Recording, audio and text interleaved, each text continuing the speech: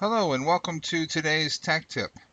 I often find myself working with multiple drawing files and I want to compare graphically or visually one file to the other file, checking out for measurements. For example, I've got a file in front of me here with some surface measurements on it, and if I just restore down in the top right hand corner, you can see I have another file open also with a few measurements on it, some hole measurements. And maybe I wanted to CMX them together or something like that, or I wanted to compare, whatever reason, one drawing file to the other.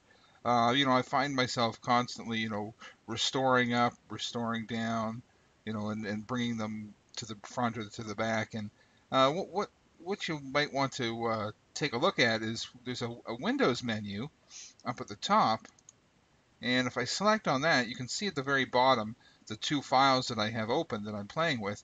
But you can tile these side by side nice and evenly. So if I say, for example, tile horizontally, it fits them nice and evenly on my screen next to each other. Now my favorite one, of course, is tile vertically because it seems to give a lot of nice open space to both files. And I can zoom in and out on each one. I can go and click on the other one, and it even updates the browsers as I click between each drawing file. So it's really nice to have that.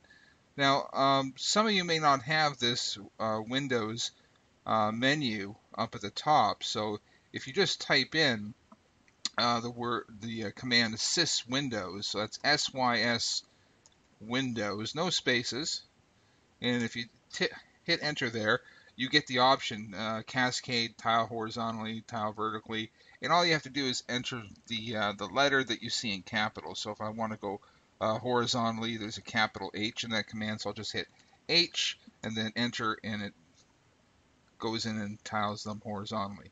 I'll type in the command again, or I could just hit repeat, and I can do the same thing now. I'll hit the letter V because that's the capital letter there. So if you don't have if the menu set up here, it's not a big deal. You can just type in the sys windows command.